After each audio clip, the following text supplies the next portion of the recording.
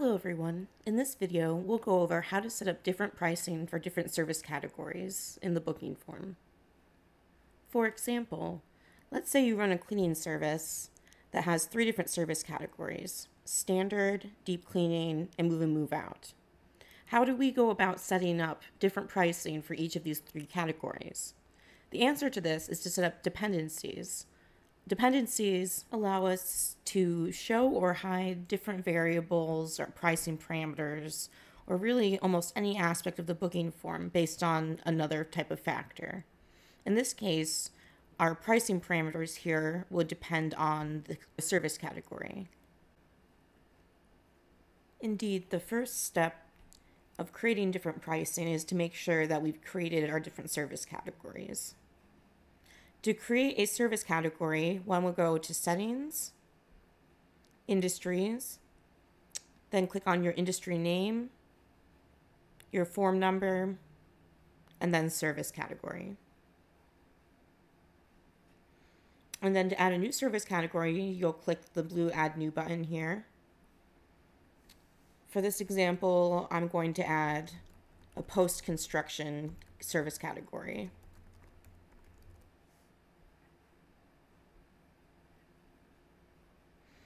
Under display, we're going to make sure this displays on the customer front end, back end, and admin end, so everyone, including new customers and existing customers, as well as the admin, can book this type of service.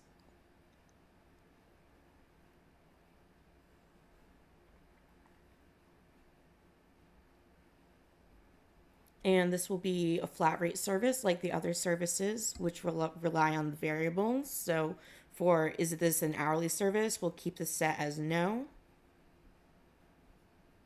And then we'll click next. We won't be adding this service category to other forms at this time, but this is a good option in case you are setting up multiple booking forms for a single industry and would like to add the service category across all forms.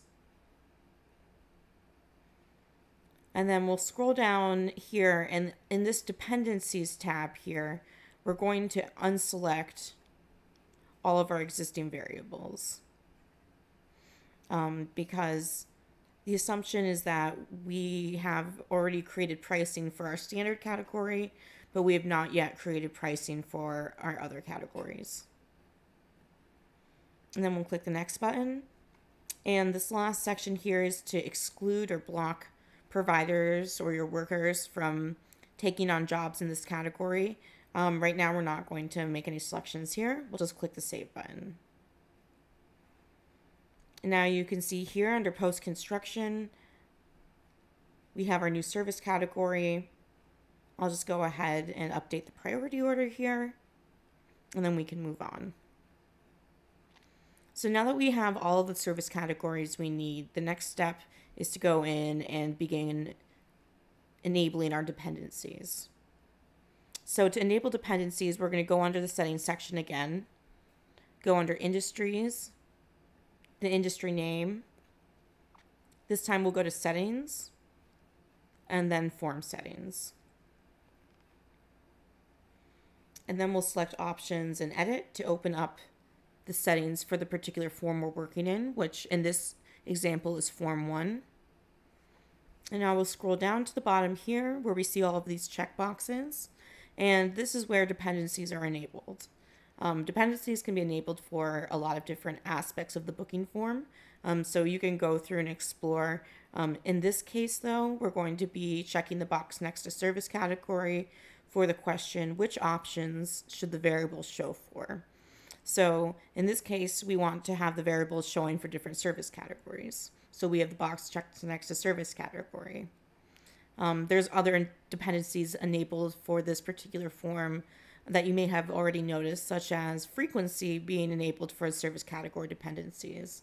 This means that you can decide which frequencies will show for that service category. And indeed, we might go ahead and make a quick update to our post-construction category to make it so that it's only a one-time frequency option.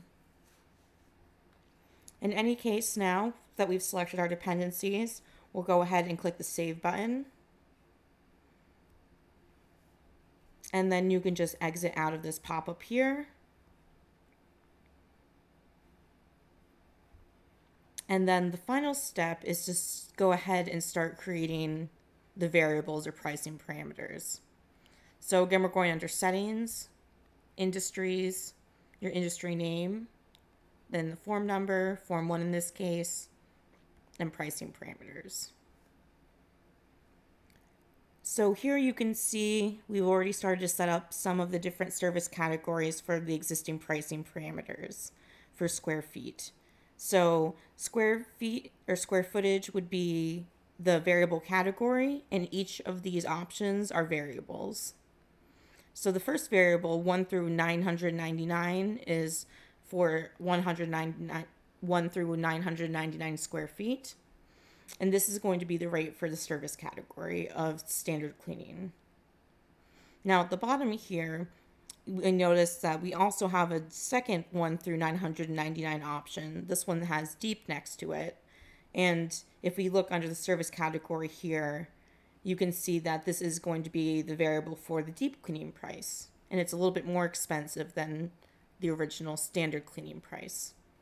So I'm going to show you how to set these up now. The first step is to go in and we're going to edit one of these service categories that says NA, which means that no dependencies have been set up just yet. So we'll select options and then edit. And then click on the dependencies tab. And then here, where it says should the variable show based on the service category, we'll select yes. And now we can see we have all of our different service categories displayed. Now this is one of the original prices that we've already set up, so this is going to be for our standard list of pricing. So we've unchecked deep cleaning, move in, move out, and post-construction, and only standard has remained. I am going to check off the exclude parameters here, as well as the extras are already selected, so that's perfect. And then we'll click save. And now you can see it's been updated, so now it says standard. So we've gone ahead and we've started creating our standard list of pricing. And so you'll repeat these steps and go through the dependencies for your existing prices, and you'll want to select the category or categories that best represent the pricing you've created thus far.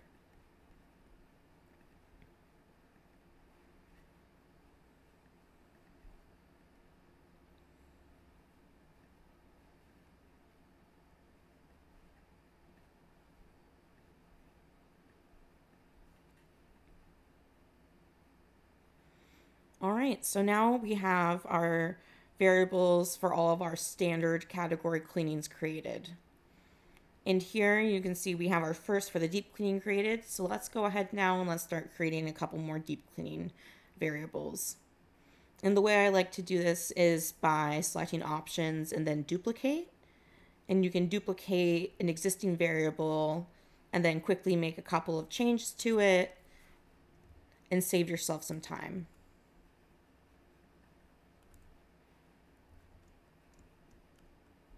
Now what I'm doing here is I'm using the different on customer end feature, and I'm going to add the word deep to the admin description. So it just makes it a little bit easier for us to see in the back end when we're working on setting up pricing, what this variable belongs to in terms of the category. And then when we check the box different on customer end, the second field here is what the customer will see. So they won't see the word deep, they'll just see the square footage range that we've created. And then now we're going to go down and put in our pricing for this particular variable for the deep cleaning category. And so in this case, that means extending the time a little bit as well as increasing the rate. Then we'll click next. And here, as you can see, we've already enabled the dependencies. So now we just have to go ahead and make a quick switch, uncheck standard, and then check the deep cleaning box. And now we can go ahead and click the save button.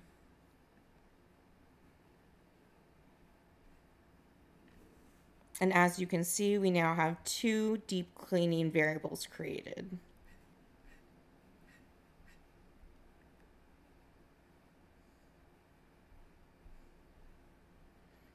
So basically, these are the steps that it takes to create different sets of pricing for different service categories. We'll go ahead and continue to create a couple more options.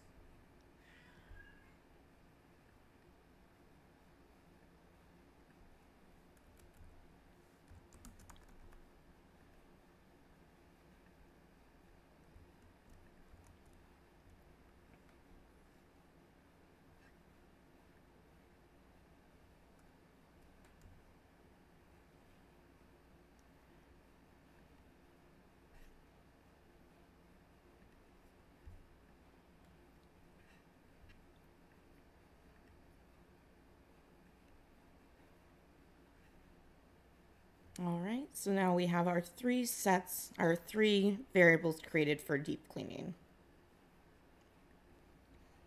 And now if we navigate back to the booking form, we can start to see some of the work we've done here.